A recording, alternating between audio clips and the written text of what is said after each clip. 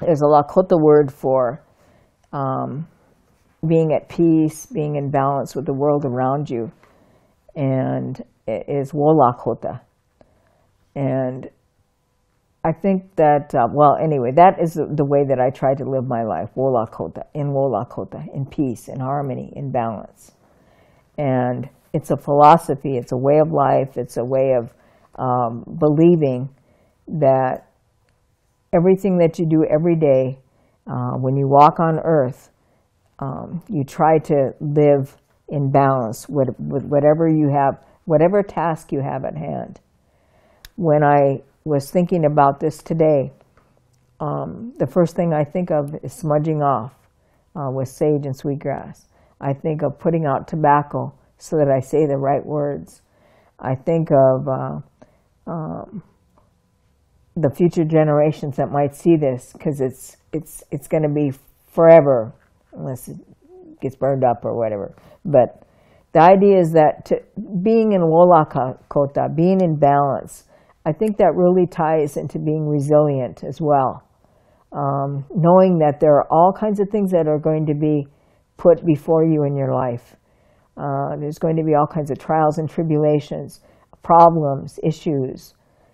But if you keep in your mind that that you're not alone and that there are resources to help you, people, and then you're never alone because you have your spirit within you to help you. And so always, think about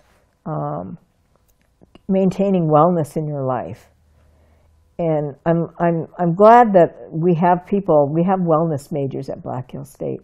I think that's just cool that they major in being well. But they're talking about, being physically fit and mentally, all these things. Oftentimes I'm asked to speak to the stress management class for the wellness majors.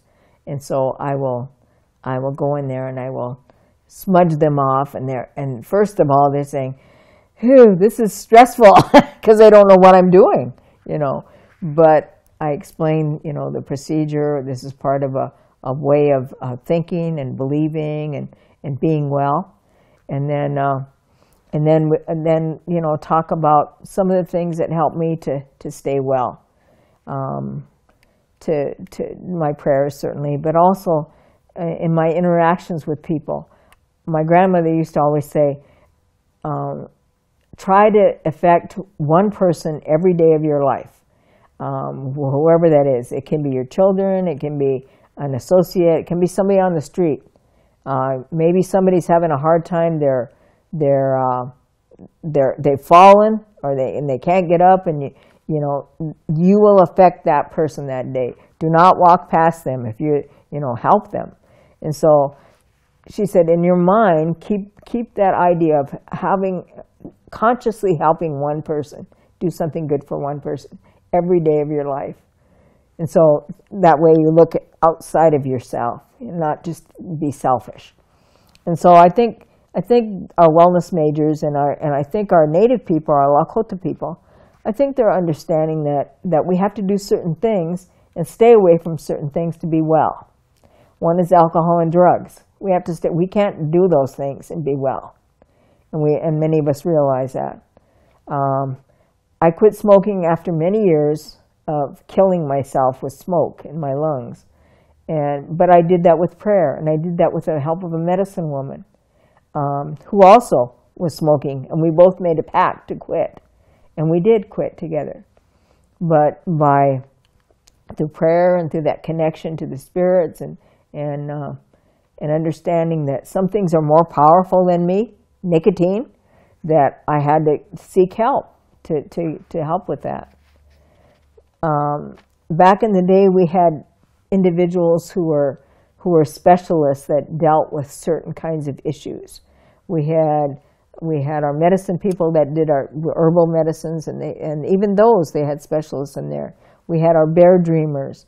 They dreamt of the bear, and they were astute healers, wonderful healers. They had a vast array of knowledge of herbs, herbal remedies. They had a whole bunch of medicines that they knew that they could call upon to help the people. And so we had those specialists. Well, now we have other medicine people. We have people that heal and doctor. So we still have those today.